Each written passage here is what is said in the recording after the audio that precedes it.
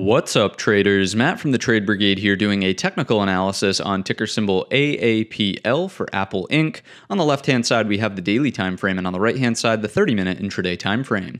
First things first, this will, of course, be an update. We talk about the stock regularly here on the channel. The main thing I want to point out is that we really just have continued indecision on today's session. Although we did make a significant push into the afternoon, look at the pullback here in the last hour of the day, and it's leaving us with exactly what I just pointed out, indecision. To be quite honest with you, we hardly made a new higher high out of the 2-day range, but we also didn't make a new lower low. So to me, it's just indicating that we're kind of holding here, waiting in anticipation, I would imagine, of the big bad day for the earnings announcement. So, of course, that is going to be coming out on Thursday after the bell there. So be aware of that.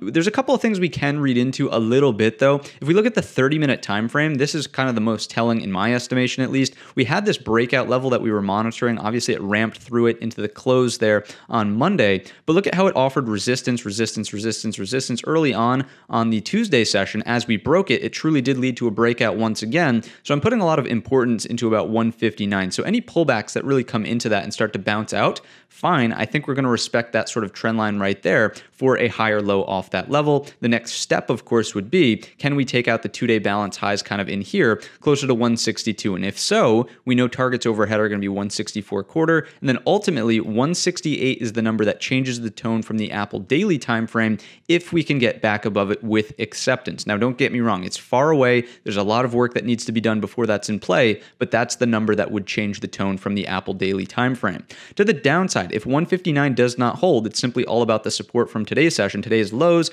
also the right-hand shoulder of the inverted head and shoulders from yesterday around 157. That's your last line of defense. Anything underneath that, I would imagine, spurs a new round of selling that could potentially take Apple lower outside of the 2-day balance, even underneath this 154 to our next structural element here, closer to 152. So that's what I've got for you. Obviously, the close was a little bit more bullish than bearish, just the fact that we had this push higher. But overall, right? The daily is just still screaming neutral, still screaming, hey, we're waiting with our breath held for the earnings announcement. So please keep in mind that can be a 50-50 mover there. It's not a guarantee that it has to be higher or lower. Could be both. Could be just a ton of volatility. Could be a muted move, go sideways. No one truly knows. Don't be fooled into anyone telling you that they know one way or another. That's really all there is to Apple, at least as of right now. We'll essentially know more as we get the information to come out and we establish new trends in the company. So that's going to wrap up the video. If you enjoyed it or learned anything new today, let me know in the comments section or by giving the video a thumbs up. Don't forget our main channel is linked in the description. And all of that being said, I wish you a green trading week.